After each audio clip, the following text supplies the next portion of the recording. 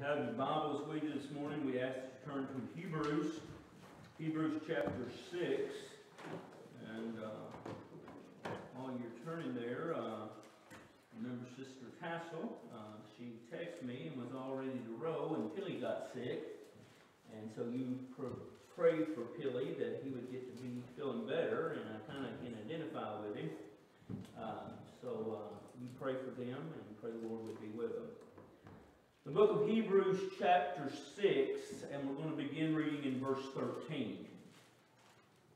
While you're turning there, this is not my usual Bible. I've lost my Bible that I use most of the time, and I hope it's at work. But the text that Brother Junior used this morning, I was looking, and I always write down preachers that I hear preach that text. And one of them was Brother Garner Smith on August the 3rd, 2003. And of course, he's gone home to be with the Lord. And one of them was Wayne Adams on the very same day. So I must have been in a meeting somewhere. But it's interesting how history goes. Hebrews chapter 6, beginning in verse 13. Hebrews 6, in verse 13.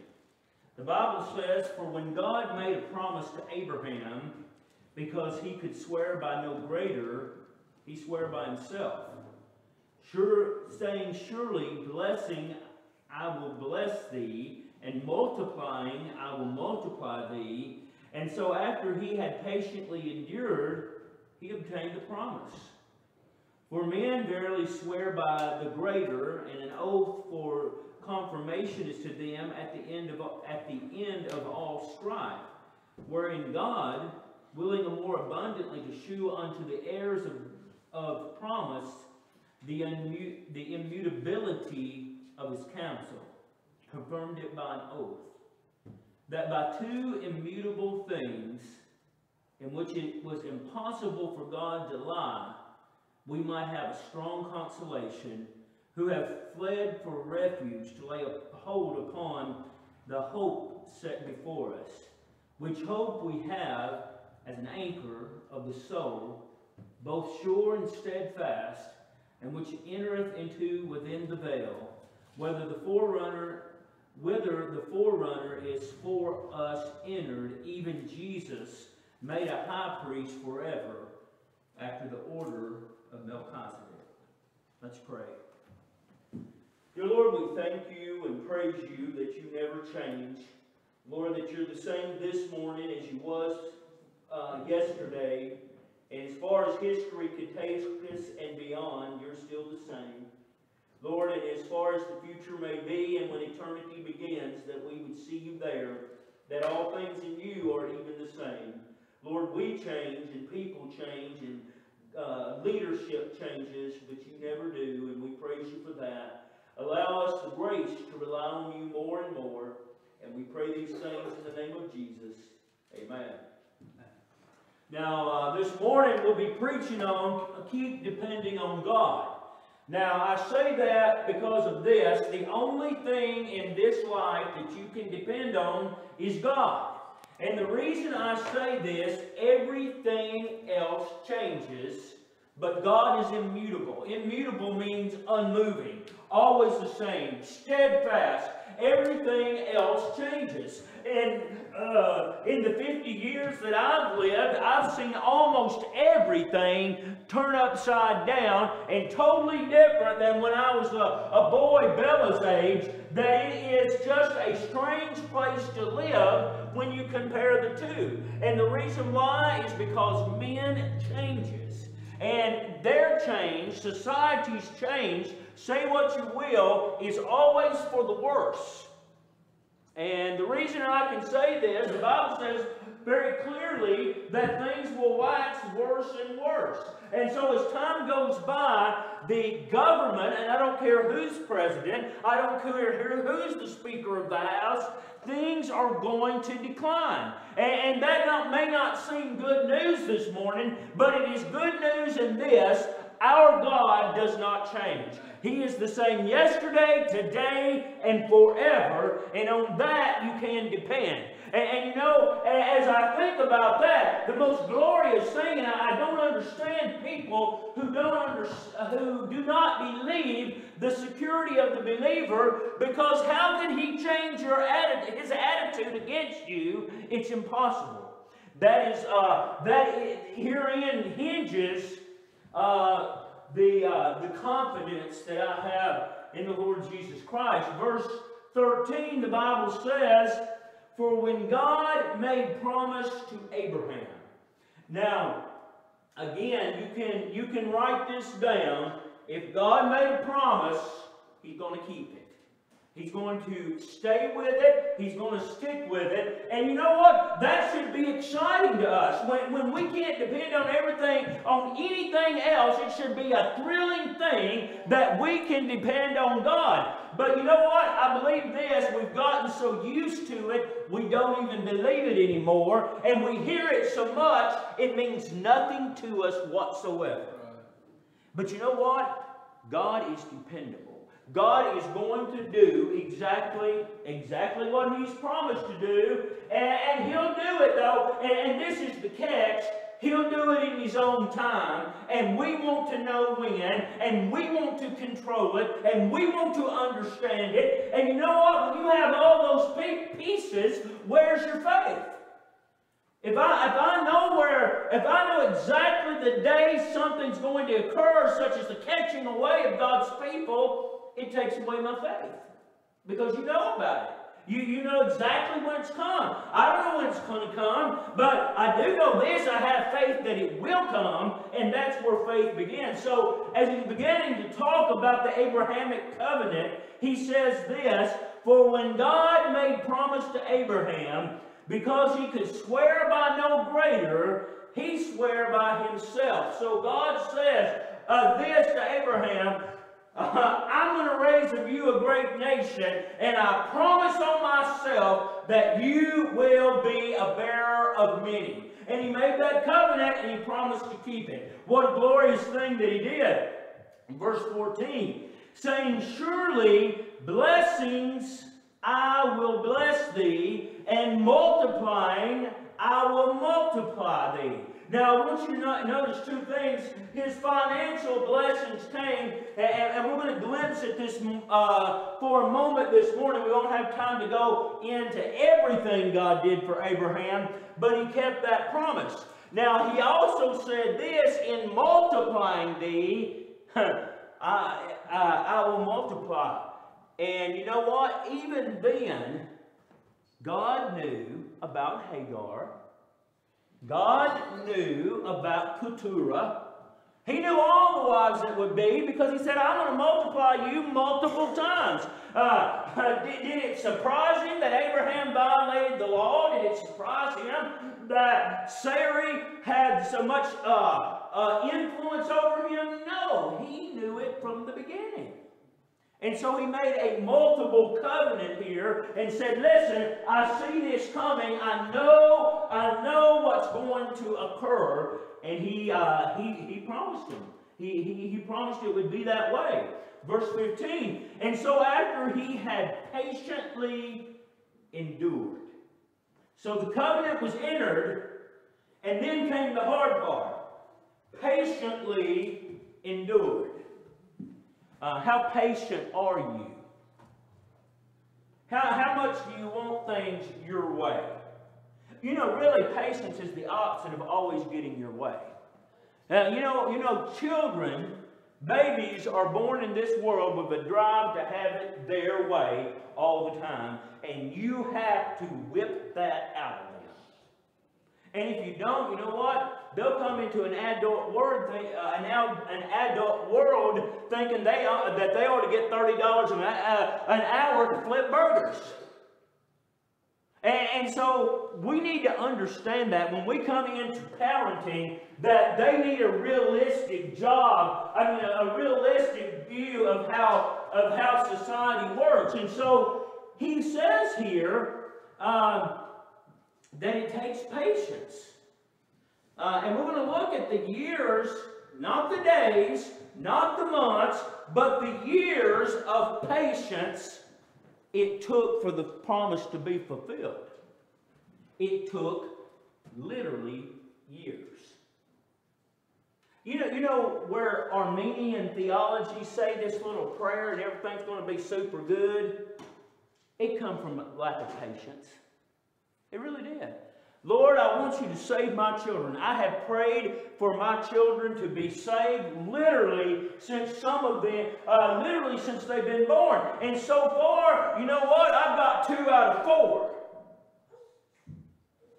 You know what I need to do? I need to be patient. 25 years. Have you ever prayed anything for 25 years? I don't think that I have. And so we, as the Lord's people, when we know that there's a promise of God, what we need to do is be patient. We do not need to try to hurry things along.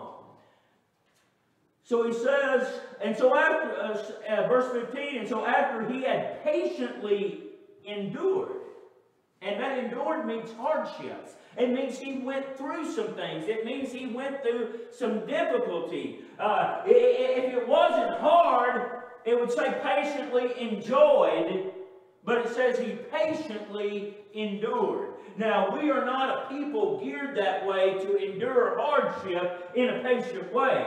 And so after he had patiently endured, he obtained the promise.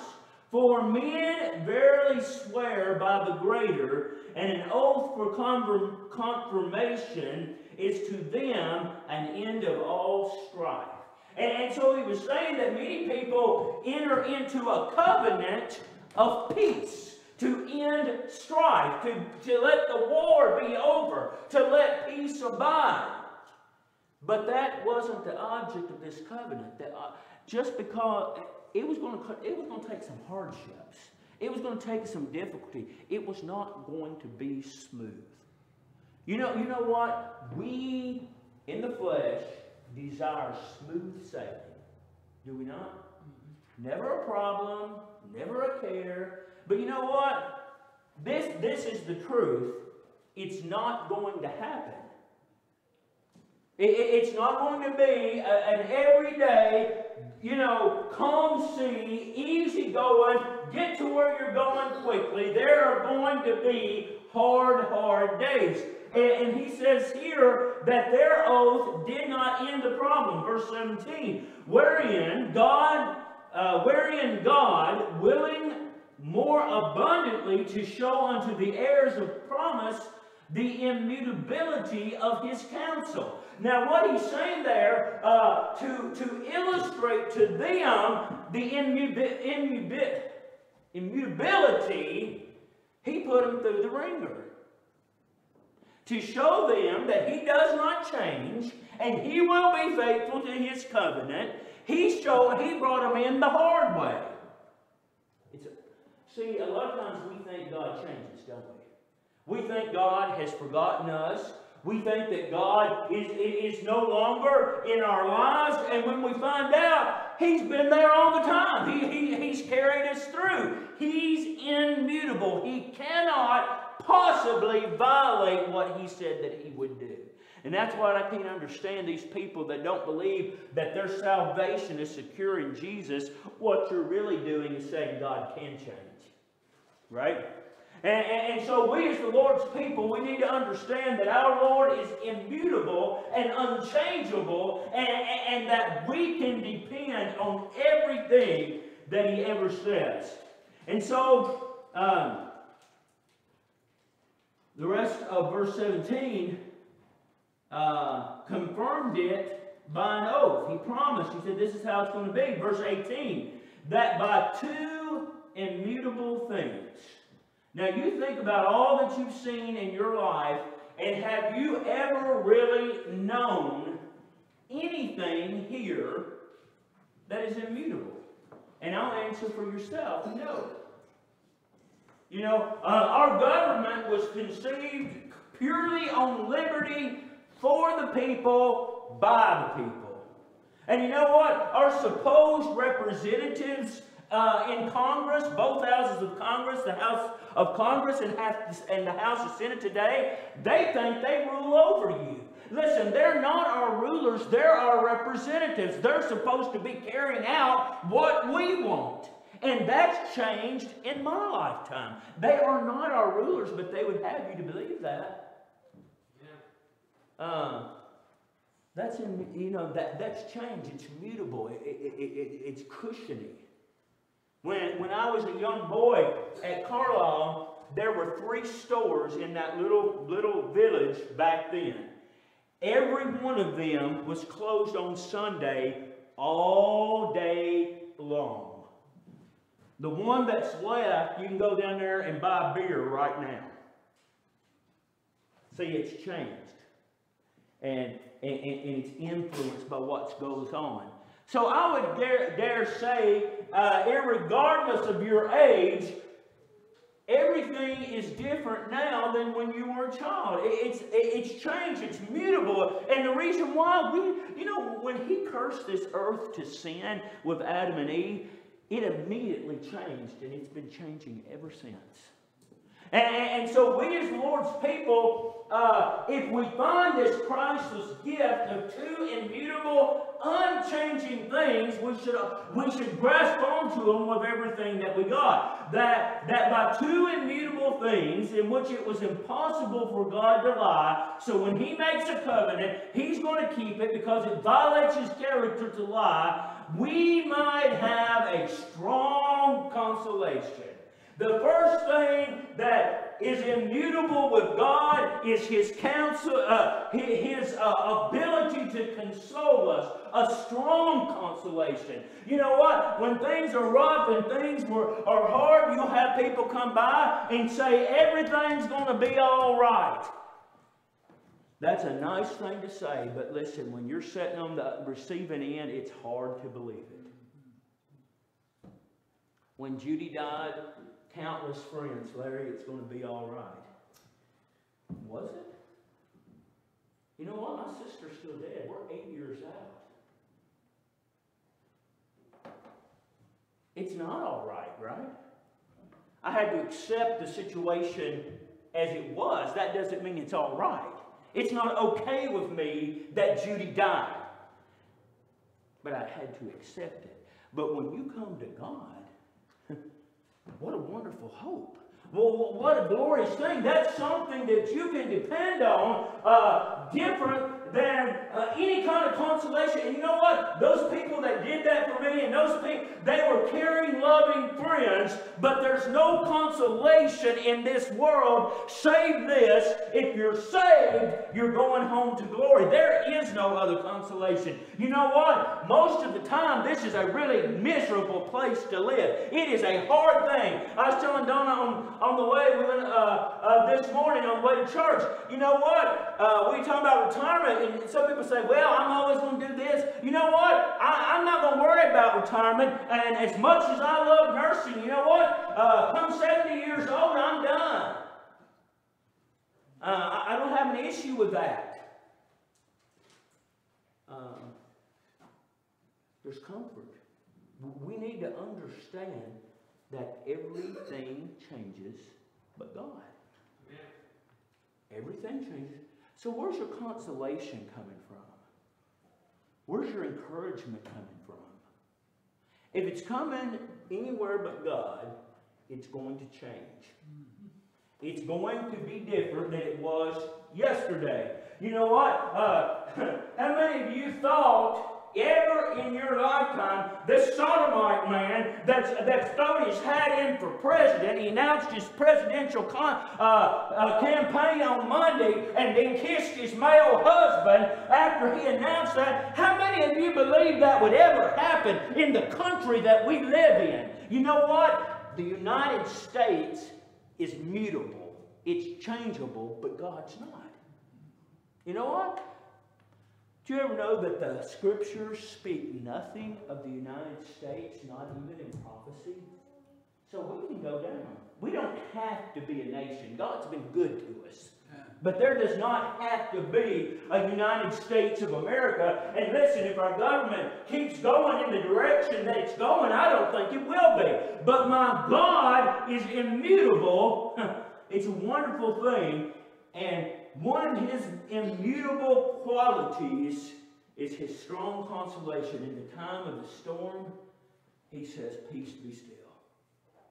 That's a wonderful thing, is it not? That's consolation. The rest of that verse says, who have fled for refuge.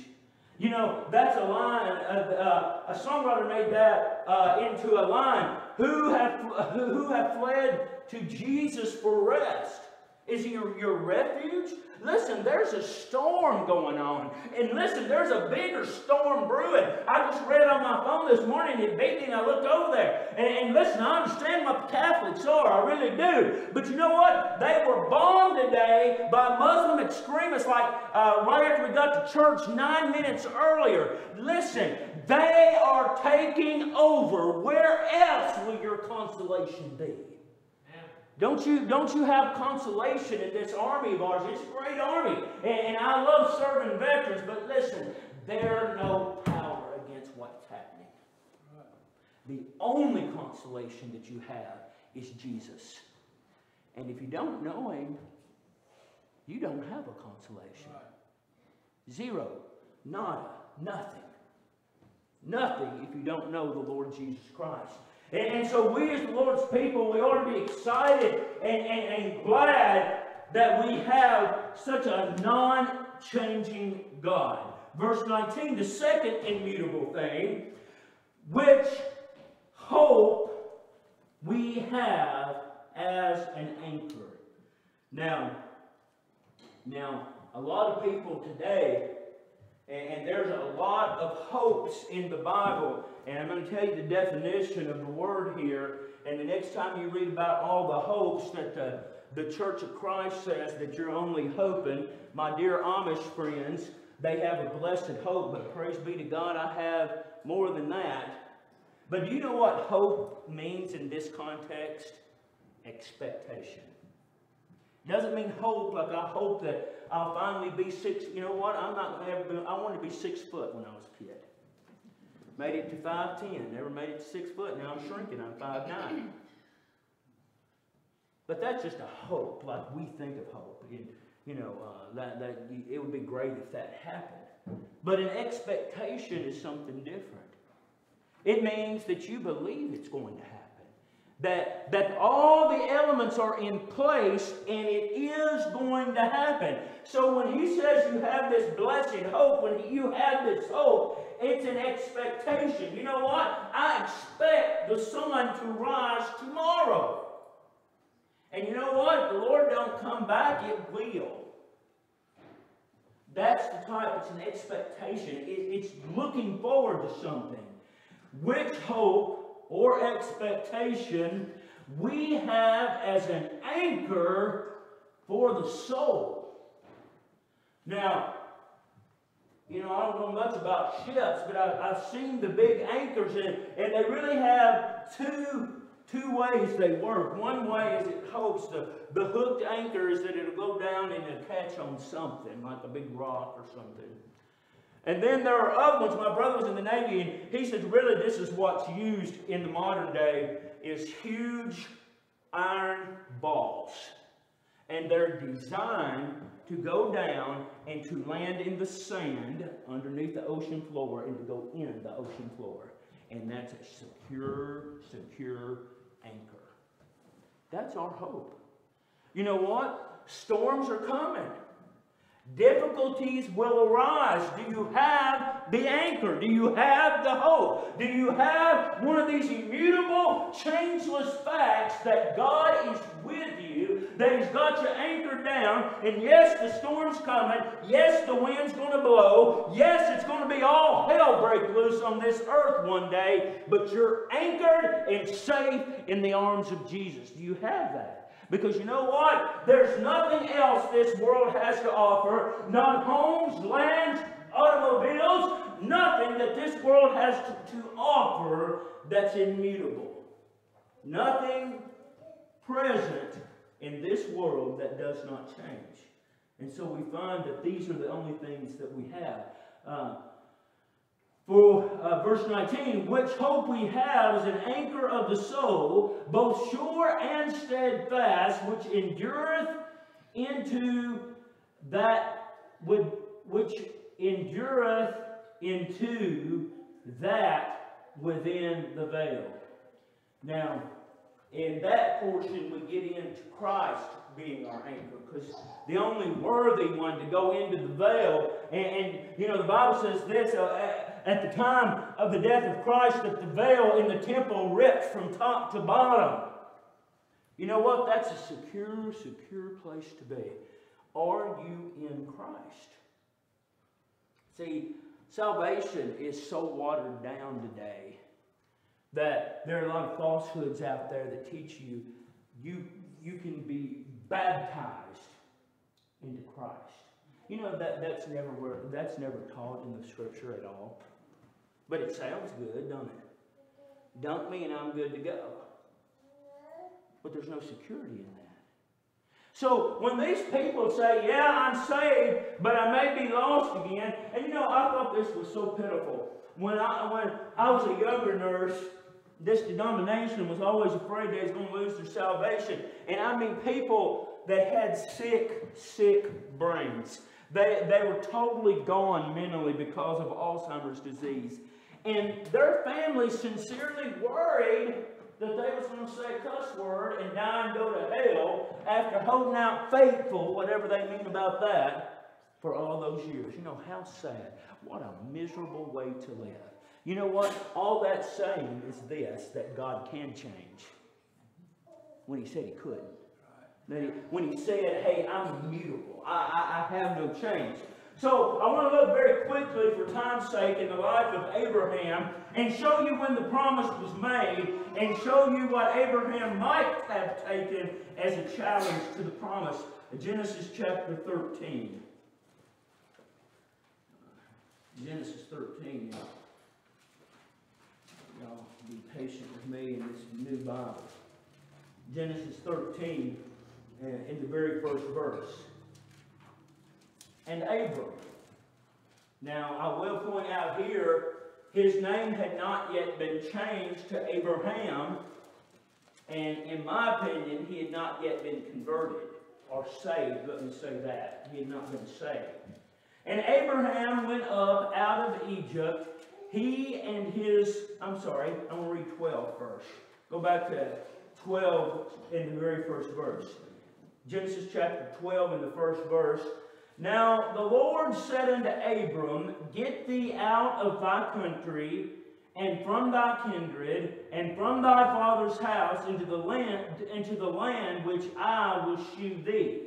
Now I want you to notice two things. Here we have from the very beginning of God's people that we're not to be intertwined with the world. He says, come out, go to this other place, and then I want you to see, it says He does not give them a promise of where they're going. Now, you know what? If me and Donna get in the car, and she drives 90% of the time, and I like to know where we're going. She says I drive bad, and I say she drives bad. I said every time I get in that car, it's a step of faith. My faith is grown by riding with Donna. And, you know, but I like to know where she just says, let's get in the car. Where are we going? I'm not going to tell you. I'm not going. Right? But it would take some faith. You see what I'm saying? Abraham left everything he knew, everything he was, at 75 years old, simply because God said to. Now, could you do that? And I'm not 75 yet, but even leaving the comforts and everything that I know here in Stewart County, lived here the majority of my life, it would be hard to get up and go. And I can't imagine when I'm 75, the Lord asking me to do that. However, He may. Verse 2. And I will make of thee a great nation, and I will bless thee, and make thy name great, and thou shalt be a blessing. Now, I want you to notice just a couple of elements of this covenant. First one, I'll make you a great nation. I will bless thee, And thy name will be great. It means it will be remembered forever. And thou shalt be a blessing. A four-part covenant. God was going to keep every one of them. Every one of them was a great blessing. Every one of them was a wonderful promise. That was the covenant of Abraham. Verse 3. And I will bless them that bless thee, and curse them that curse thee. And in thee shall all the families of the earth being blessed. I think that's a foreteller of Christ. So Abraham departed as the Lord had spoken him, and Lot went with him. Immediately, Abram violates the covenant. Now, what was the covenant? You get out of the land. Now, Abraham, just like you and I, was of a sinful nature, and you know what? Nephew Lot shouldn't have been with him. Nephew Lot should stay with the granddaddy and say, you know what? You're a bunch of heathens, and you can stay here, but I am leaving. He violated the covenant. And you know what? But God didn't. Mankind will violate it, but you know what? All four of those precious promises God kept down to the T. But Abraham violated it before they even left. That is the nature of mankind, and don't get down on Abram because we would have done the same thing. And Lot went with him, and Abram was 75 years old when he departed out of Haran. And Abram took Sarai, his wife, and Lot, his brother's son, and all the substance that they had gathered, and the souls that they had gotten in Haran, and went forth to go into the land of Canaan, and into the land of Canaan they came. Now, I want you to show you something else. And we know that Canaan became the promised land. But did Abraham know that when he left? The Bible says he didn't. He said, to the land I'll show you. So, why did he go there? Now, again, it's my example with Donna, and we're going to go somewhere. Where are we going? I don't know. Not going to tell you. Take some faith, right? But he went somewhere. He went to Canaan. Now, we always like to know where we're going, right? But there's no faith in that. There's no faith in that whatsoever. What that is logic. What that is you deciding where. Genesis 13. In the first verse. Genesis 13. In the first verse, the Bible says this, and Abram went up out of Egypt, he and his wife, and all that he had, and Lot with him, unto the south. And Abraham was very rich in cattle, in silver, and in gold. See, he said, I will bless you financially, and the Lord God of heaven backed it up. He was extremely rich. And he went on his journeys unto the south to Bethel, unto the place where his tent had been at the beginning, between Bethel and Hai, unto the place of the altar which he had made there at the first, and Abram called upon the name of the Lord. Now, I didn't read it for time's sake, but in verse 7 of the previous chapter, that's the first time God met with him, and he says, this Canaan is going to be yours. Now, he was fulfilling the covenant in verse 7 of chapter 12 and said, you know what? If God says this is yours, why would you leave? Was Abraham not violating the covenant? Certainly he was.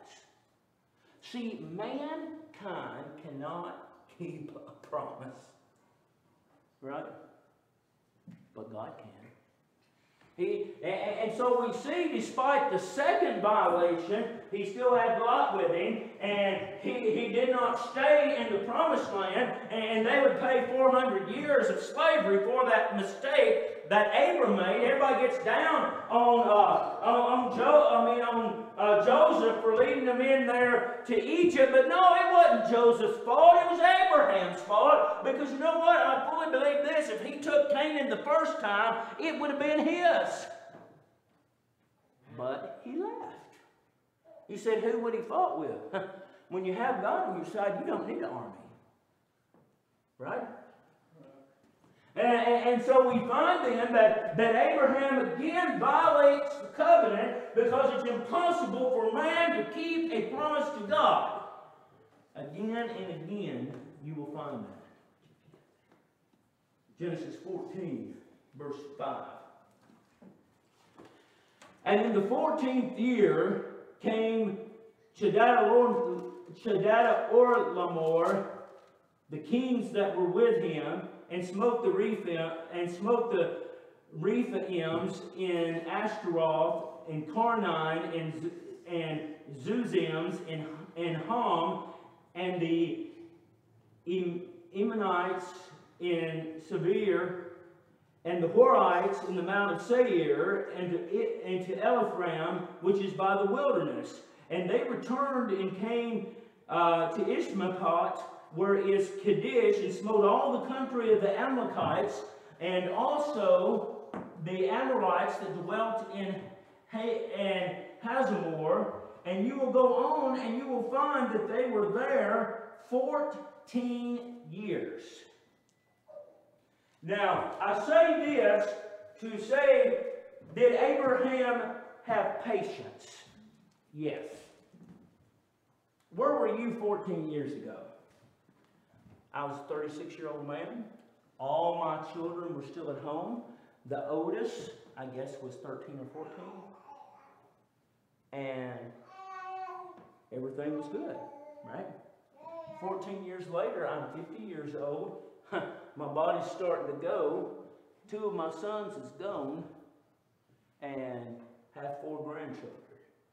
14 years is a long time if you think about your life in that. 14 years ago, Sarah was 9, I guess, something like that. And look at her now. She was a little girl. 14 years is a long time, but Abraham had made this, God had made this covenant. But he said, be patient. Be patient. At what point do you give up on God? And don't tell me you never have. Don't tell me that you've not said, forget it. Because you know what? If Abraham done it, you've done it too. And so we as the Lord's people, what happens is with time, instead of our faith increasing, it decreases. Instead of being challenged, it goes away. And that is the nature of mankind. Genesis 15 in the first verse. After these things, the word of the Lord came to Abram in a vision, saying, fear not, Abraham, I am thy shield and thy exceeding great reward. In verse 1 of 15, we find the biggest crumbler of faith, and that is fear. Why don't you obey God? I would say if you boiled the water off, most of the time it's fear. Most of the time it's fearful of what people might say about you. Fearful that you'll lose a little dollar. Fearful that people will think you're weird. Fear. Scared. Upset. And so I believe what was happening here was that he was fixing to go up against the enemies of God, and he was saying, don't you be afraid, and he'll get a great blessing for this, but go on and do as God has told you to do. Fear is a destroyer of the immutability of your trust in the immutability of God. Genesis 16, verse 3. And Sarai, Abram's wife, took Hagar, her handmaid, the Egyptian, after. Now, let me just insert here. What do you suppose it inserted that Hagar was Egyptian? I guess they got her down there when they were out of the will of God to start with, right? Where else are you going to get an Egyptian but Egypt, right? And you know what Egyptians still are to this very day? They're idolaters in every sense of the word. You want an idolater living in your house? The Bible says come out from among them and be ye separate, right? I don't think that's a new concept for the New Testament, do you? I think it's always been that way, and they were not to be. And you know what? They bought one and had her living in the house with them. Is that violating the covenant? Sure it was. They violated it, but God did not, because He's immutable and He keeps His promises. We can't keep ours, but God can certainly keep His. And so they brought this idolatrous woman to live with them. And when Abram and Sarai, Abram's wife, bare him no children, and she had a handmaid, an Egyptian, whose name was Hagar. And Sarai said unto Abram, Behold now, the Lord hath restrained me from bearing. I pray thee, go in unto my maid, and it may be that I may obtain children by her. And Abram hearkened unto the voice of Sarai. You know what Sarai's problem was? Her faith was done. She'd run out. She was finished. You ever been to that point? I'm done. I'm just finished. I can do no more. Easy to criticize Sarai, but you know every one of us has been there. Verse 3. And Sarai, Abram's wife, took Hagar, her handmaid, the Egyptian, after Abraham had dwelt 10 years in the land of Canaan. Now, I'm not exactly what year we're on in their travel, because you see 15 or 12 in that battle, that war. So I don't know if they were there part of the time and not part of the time. But we do find here that they'd been in Canaan, back in Canaan, 10 years. And I'm taking that to mean after they left Egypt and came back to Canaan. So probably somewhere around 15 years. And Sarah's done. Now, don't you get down on Sarah. Because after 15 years, your faith would be shackly too. You're believing that my God is able would get pretty thin. And so we find then that in all her wisdom, Sarai says, I know what we can do. I have a slave over here. You go in into the slave. And you know what? It was the worst mistake that could happen. But you know what? God kept His promise. Because out of Ishmael came 12 tribes as well. See, God keeps up His end even when we don't.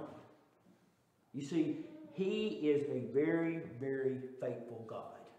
And He will keep His promises time and time again. So was he deliberately rising up a group to fight the armies of Israel? No. He was simply keeping His promise. If there was another son, there had to be nations. And it certainly happened. And you know what? The Ishmaelites, even to this day, even to this very morning, is still causing problems today. And they always will. That's who they are. Chapter 17 in the first verse. And when Abram was 90 years old and 9.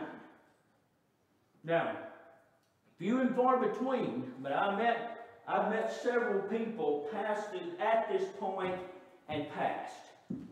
Oldest person I ever met was 110 years old. His parents were freed slaves from Houston County. I was 18, I guess. So when I was 17, I think he was born somewhere around 1877. He was very mute, still just right on it. Clear as a bell. But, you know what? And we all called him Pappy. I don't even remember his real name. I don't know what it was. Everybody called him Pappy. I don't think he could have had children at that age. See what I'm saying?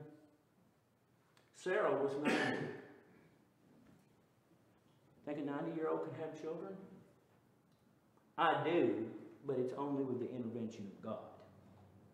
We know Sarai did, Elizabeth did. I'm not sure how old Elizabeth was. Everybody says she was 90 as well, but I don't see where they get that from the Bible because it doesn't tell us that. But I do know that God had to intervene.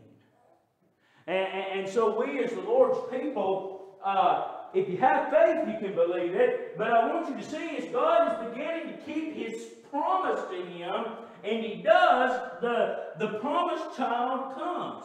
The promised child is finally given, and if he had just... So why could he not just wait on God?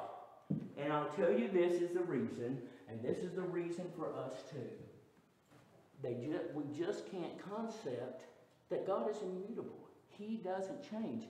He made a promise and said, hey, I'm going to keep it.